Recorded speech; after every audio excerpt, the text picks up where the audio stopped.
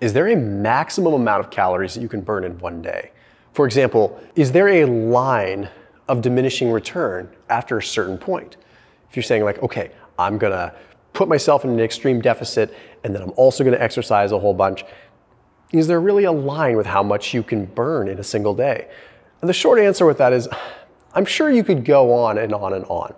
But there's sort of an economy of scale that also happens with your body. And we're going to talk about something that's very interesting called the constrained energy model. And I've got some graphs to show you that help make some sense. And the good news is, out of this, it's not going to discourage you. It's actually going to encourage you to look at your fat loss in a slightly different way. Now, after today's video, our sponsor is Create, which is a really cool allulose sweetened creatine gummy. So 1.5 grams of creatine monohydrate per gummy, which is nice because personally, I don't like to take a whole lot of creatine. Like the most I'll usually take is 5 grams. I have taken more, but a lot of times I like to take maybe 3 grams. So this way I can low dose my creatine and dose it throughout the day so I get less water retention. I'm very sensitive to the water retention with creatine. So these Create gummies, they have a watermelon flavor, they have a blue raspberry flavor, and they have a traditional orange flavor. All of them are amazing, but I don't take a creatine gummy just for the taste. I take it because I actually want the benefit. And there is probably nothing except for caffeine that is more studied as an ergogenic aid for recovery, for inflammation, when it comes down to just overall strength, potential mass building, and brain function than creatine. So this is just a fun way to get it in. It tastes good and it's easier to dose, which I really like. So that link is in the top line of the description, and guess what? It's for 50% off. So 50% off, go ahead and use that link in the top line. So look at the graph that's on the screen right now. Okay, that image that is on the right, that is what is called the constrained energy model. And essentially what it tells us is that our body sort of adapts with our activity levels to make sure that we typically are burning, or our total expenditure is within a pretty narrow range. It's not like you could say, hey, Bob, you're capped at 5,000 calories. So once you're running and you pass 5,000 calories, it's all a waste of time. No, you can go beyond that. This is looking at pretty large populations, actually. There was one particular study that was published in Current Biology. Took a look at a few hundred people across 5 different populations. Then there was another study in Current Biology that looked at larger data pools, and they found that populations that were more exercise active, more physically active, did not actually burn more calories or have more total energy expenditure than those with less physical activity. So the exercise is not always what's driving more total energy expenditure. So this whole constrained energy model tells us that the more we exercise, the less we burn from our daily tasks. Now it begs the question, is it because after we exercise, we're just fatigued? So like our body we don't fidget as much, we're maybe less likely to opt or elect to do things that are more active. If we burned 1,000 calories of exercise, are we gonna just be slowly mowing the lawn and maybe not like mowing the lawn with our elbows flailing, right? Like those things sound silly, but throwing elbows while you're mowing the lawn might account for an extra 50 calories burned whilst mowing the lawn. Now, that's just for 30 minutes out of the day. You get what I'm saying here? Now, it doesn't really answer the question, like, do we have a maximum amount of calories that we can burn in one day? No, we don't have a maximum amount of calories that we can burn in one day. I do think that we could continue on.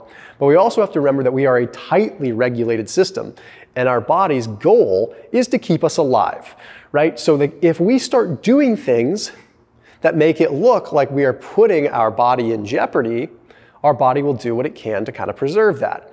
So if I get up in the morning and I run and burn 2,000 calories, my body's gonna say, hey, we're not gonna burn as much from your regular activity today because we wanna keep you in this tightly regulated range. Because Thomas, we know you do stupid things and we don't want you doing these stupid things because we want you to be alive, right? Now, on the contrary, if I woke up and I chose to just, I don't know, maybe I'm just gonna go for a little walk today. My body's gonna say, well, you know, we have this system and process in place where we want you to move a certain amount. So because it's tightly regulated, we're gonna kind of give you this little cattle prod here, and you're gonna want to go do the dishes, and you're gonna want to go, I don't know, go for a walk, and you're gonna want to maybe take the stairs. Some things that maybe even end up psychological. I mean, the body's complex, right? But we might also just fidget because the body's like, hey, this is the tight range that we need to be in. Now, that being said, there's some evidence that suggests that two people that weigh the same with similar body masses and fat mass and muscle mass can have up to a 2,000 calorie variance per day in just their non-exercise activity thermogenesis alone. So you need to kind of look at yourself. Ask yourself this: are you one of these people that if you don't exercise and you do just regular household tasks, like, do you stay pretty lean? Or are you someone that, like, the moment you don't exercise, you balloon up pretty easy? That can tell you a lot about just where your NEAT stands and how much exercise you should do. For me personally, nowadays, I probably could stand to not exercise, and I actually find that I actually lose more fat sometimes when I actually reduce my exercise. Now, my wife is an interesting case too. My wife doesn't even work out all that much. She walks a ton, she's always active. I don't really see her sitting down all that much, and she's in incredible shape. And it's just interesting because her non-exercise activity thermogenesis is naturally just so high. But if she exercises too much, like she tries to come and do something with me and be in the gym for an hour and a half or something, then I definitely notice she's not as active. Not even because she's tired and laying on the couch, but because I just notice the little things, like, oh, maybe she's not up and moving around quite as much, right? So you have to ask yourself those questions. That being said, if we go back to this chart once again, okay, I'll bring it back on the screen, it is clearly more important to increase our baseline activity than our exercise activity. And this is for a number of reasons. For one, it seems to be the bigger lever that we can pull for fat loss. It definitely does.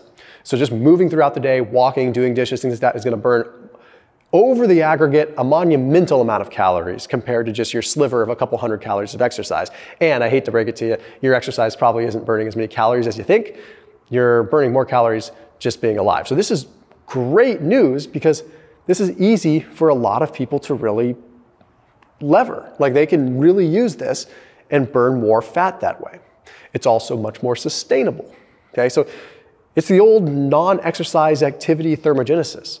It's a huge piece. It's probably the most important piece.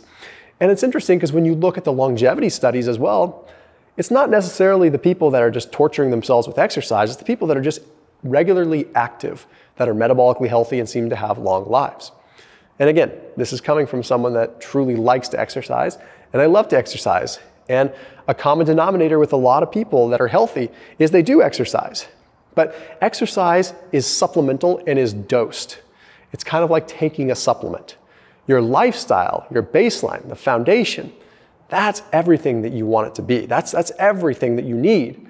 And everything else is just supplemental. It's like, what good is really taking a performance-enhancing supplement if you're not even training in the first place, right?